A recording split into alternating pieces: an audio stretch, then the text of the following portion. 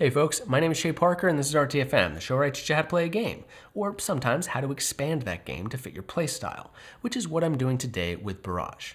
This water-based rage generator is all about producing hydroelectric dams in service of the almighty Victory Point. But the base game is only the first level. There's also a full expansion called the Leeghwater Project and a way to use automated players to fill out a game or play it solo.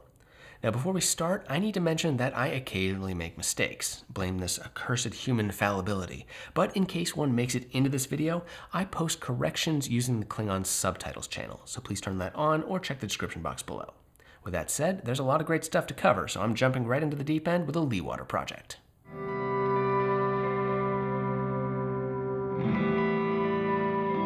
I'm doing the expansion first because the solo mode works with Leeghwater, so knowing this first is useful if you want to learn both of them. Anyway, this box adds some more of the stuff you already know, like bonus tiles, advanced technologies, and executive officers.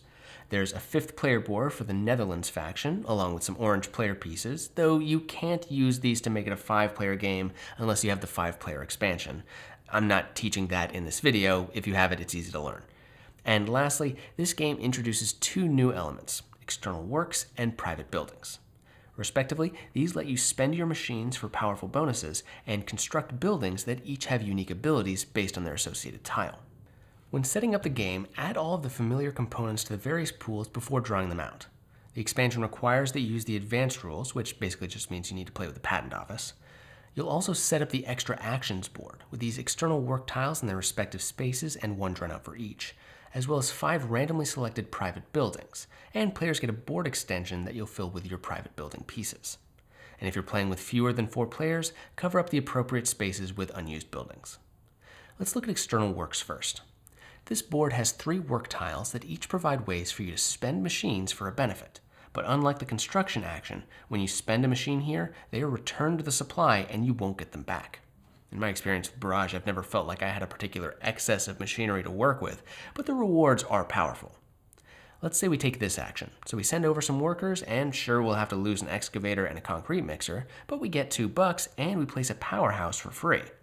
Or for $3 if it's a red space. As with the advanced tech tiles, these will not automatically refresh, and at the end of the round, you'll discard any left over and draw 3 new ones. So that was nice and easy. Let's look at the buildings next. Each player gets this skinny little board extension with a few private buildings they can construct. You've got a new tech tile, so constructing these buildings requires the same action as your other structures, with the caveat that they won't provide any income like structures do. The cost for each building is determined by what kind of building you want it to be, however, and for that we need to go over to the private buildings board. There are 5 buildings out here and each has their own cost and associated action. Once you've paid the cost and built the building, you'll place it on one of these building spaces, and now you've activated that building tile for yourself, meaning that you can send workers here for this special action. At the end of the round, the workers you've sent here will come back, but the buildings won't, so this tile is activated for you for the rest of the game. You can only attach 1 building to each tile, and you can only take its associated action once per round. But for each tile you activate, at the end of the game, you'll score the points on the bottom left of the tile. And that's all you need to know for the Leeghwater expansion. All in all, it's a pretty easy expansion to add to your game, though it does have a significant impact on strategy. Now the solo mode is a bit more complex, so let's take a look at that next.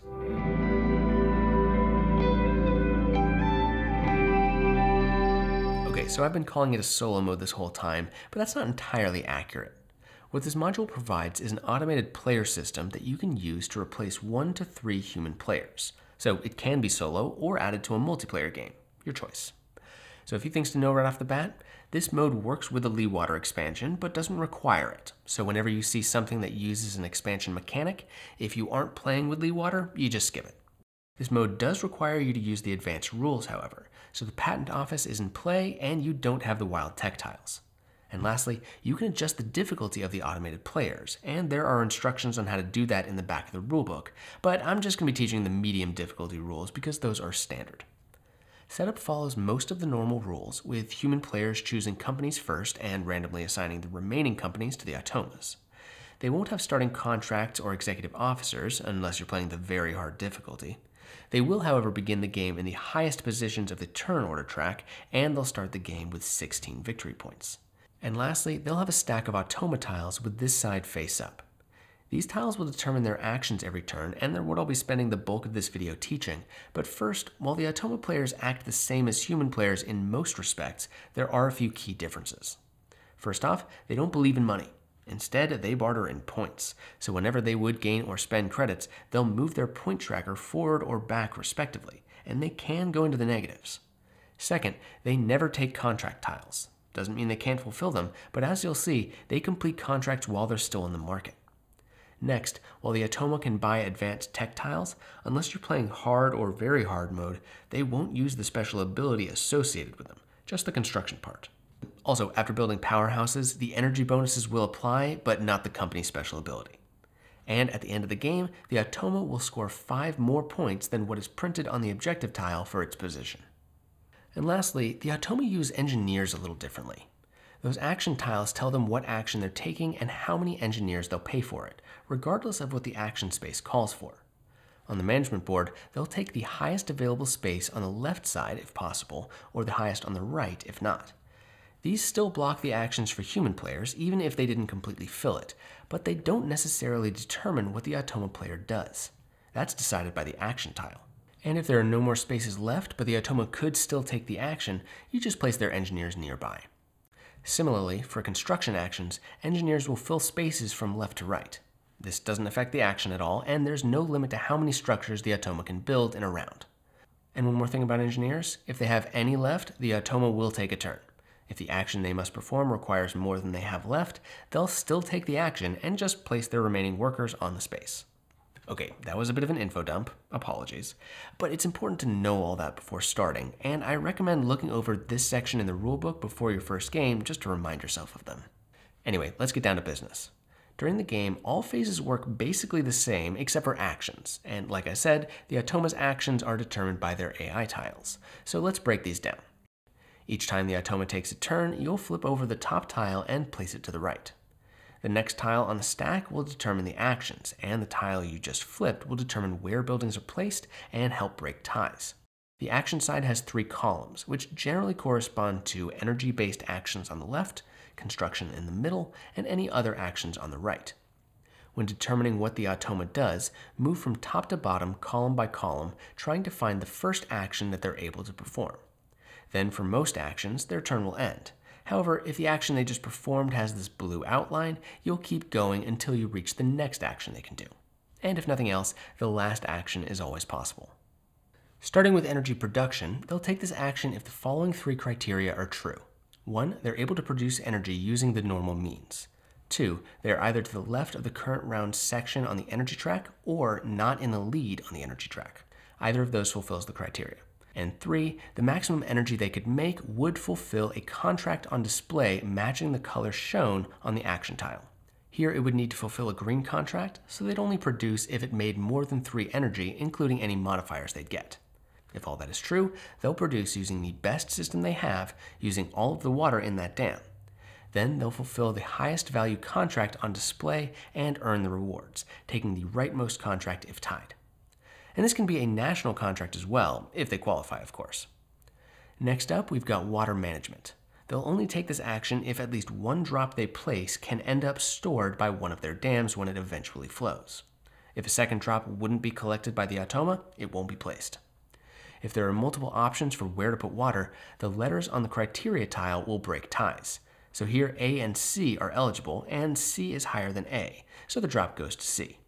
The next action to talk about is the contract office. This one's easy. They'll simply remove the indicated contracts from the office, refresh the display, and gain some energy for it. As a reminder, both water management and contract office actions have this blue box, so after taking one of these actions, you'll continue on to the next one, which is construction. Here the Automa will build the indicated structure, provided it has the structure, the technology, and the machinery is available to do so. If it does, they'll build following normal rules and placing in a position determined mostly by the criteria tile. First off, if they have 2 of the 3 structures in a production system, i.e. dam, conduit, and powerhouse, and there's only 1 space where the structure they're placing would finish that system, then you'll place it there. If not, check the criteria for the matching structure from top to bottom until only 1 space remains. So here we'd want to build our dam in a red outlined space, then in a space linked to the most powerful conduit, with owned conduits being preferable, and lastly linked to an owned powerhouse. There's a whole page explaining each of these symbols, and they'll usually lead to a result by the third criteria. If it doesn't though, there's a number at the bottom, and this refers to a specific basin shown on this map on the back of the rulebook. Starting at that number and increasing in value, find the first space that matches all possible criteria, wrapping back to 1 if necessary, and place there. Now if you're playing with Leeghwater, you might be asked to build a building, in which case it will choose the first available slot that it can afford, going from top to bottom or bottom to top depending on the tile, and building there. The Automa will never use the ability from the building, but as soon as they activate one, the cheaper action space will no longer be available to human players. Alright, we're almost done, just a couple quick ones left. The workshop action spins their construction wheel as you'd expect, but they'll only take this if there's something on their wheel to begin with. The machine shop will build them some machines, paying the cost in points, but it won't take this action on the 5th round. Similarly, at the second to last space, you might get this wild machine action. This also won't occur on the 5th round, but when they do take it, they'll buy whichever machine they have fewer of in their supply, or an excavator if tied. When going to the patent office, the Automa will pay 2 points to take a tile that builds the corresponding structure. They'll take the higher piece if tied, or skip the action if there are none available that satisfy it. Next up is the external works, which is a Leeghwater action, and this lets the Automa complete a work if it has the machines for it, gaining the rewards as usual. If there are multiple options, rotate the action tile and look at the numbers for a tiebreaker. So here we take the tile in the 2nd row. And lastly, there's the bank action, which will just earn the Automa a point and will always be doable if none of the other actions have triggered. And with that, you now know all you need to know to play Barrage with Automa players and the Leeghwater expansion. I hope this helps get this game to the table for you, and did you know that my Patreon backers got to watch this video a whole month before everybody else? If you like the sound of that, or you just want to vote on which games I teach, head on over to the Patreon and consider becoming a rules lawyer. Either way, thank you all so much for watching, and I'll see you next time. Bye!